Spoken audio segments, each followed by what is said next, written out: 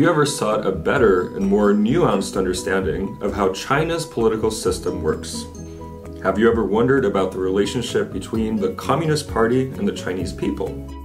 And do you want an update on recent political developments in the People's Republic of China and an understanding of the major Chinese policies in play today, such as the Belt and Road Initiative?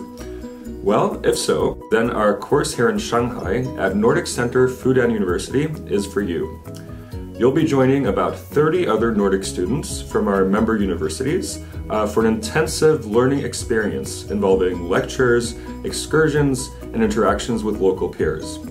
The main lecturer this year is Professor Jan Delmen from the University of Copenhagen, but you'll also be interacting with various other guest lecturers, both academics and professionals working here in Shanghai. And you can read last year's program on our website, nordiccentre.net, for an idea. The course is only open to students from Nordic Centre at Fudan University's member universities. So you can go to nordiccentre.net/members to see if your home institution is part of our network.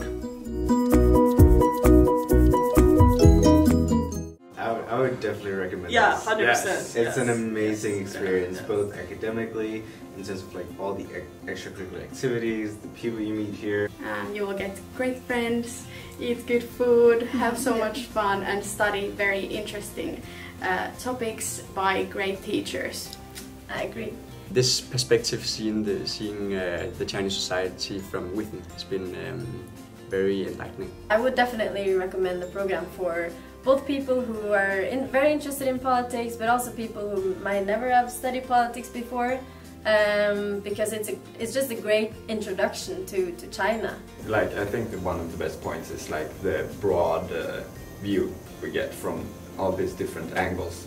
It's so different, and it's a very, very complex society. And for my part, it's also been very interesting to have students from different academic fields as well, because that also challenged your perspectives on things. And we learned so much. Like every day we were like, we can't believe we've only been here 1 or 2 days. Yeah. Because we learned so much in such a short time. Yeah. So, yeah.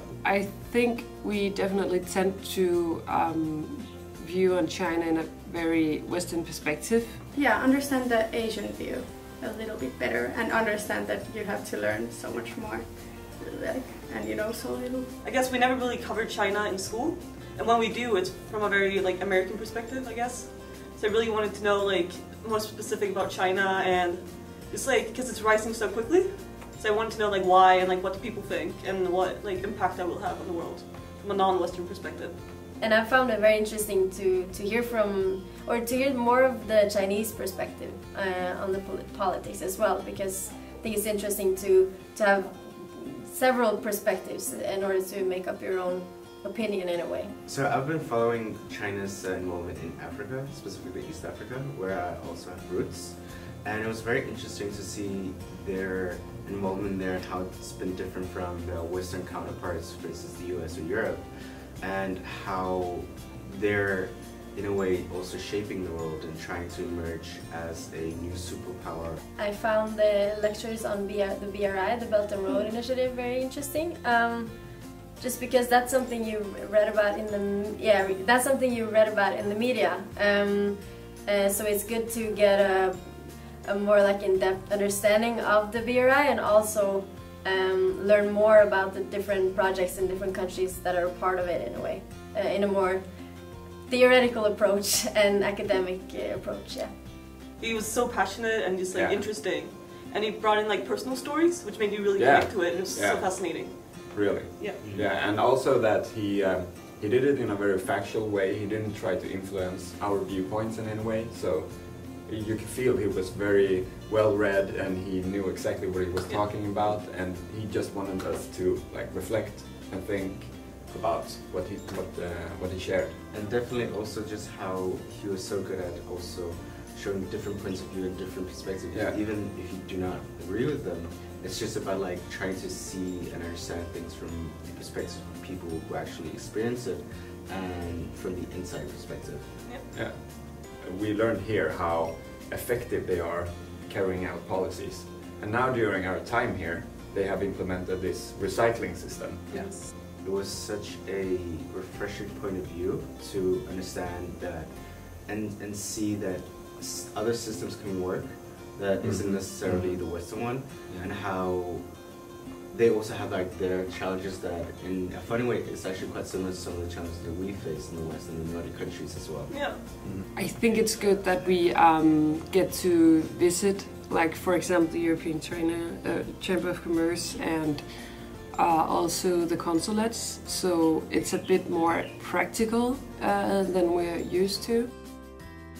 Okay, for me, I think the visit to ECC is the most exciting and interesting. So it was very nice to get like a fresh breath air in terms of getting other perspectives, such as when we had the visit to the European Chambers of Commerce and how they look at China, Europe, China-Nordic relations from a different perspective that isn't necessarily political focused. Of course, it's more focused on the business, but there's also how that is connected to the whole political system and how that also shapes the experience of being here. I think the trip we had to Suzhou was very fun. So it's a good thing that there's also like a social perspective. No, I thought it was great. So we went to the evening performance and it was amazing. So we got to see the garden at night and all the traditional performances and instruments. It was the highlight of the trip almost. It somehow was also a break from the academic, and then you could just have some time to explore China, to visit the beautiful gardens, and to spend time with the friends that you made.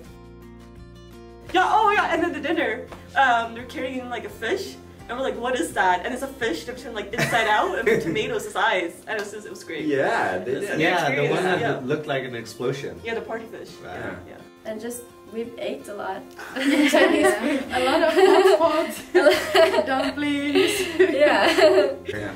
And Shanghai, just as a city, like I knew that Shanghai was one of the more developed cities in China, but it has such a youthful vibe, and it's so amazing and so much fun to be here as like a young person trying to explore like all the fun stuff you can do here. Yeah, and the campus is beautiful as well. Yes. I think it was nice to see like the Bund and the Shanghai Tower. They are like incredible.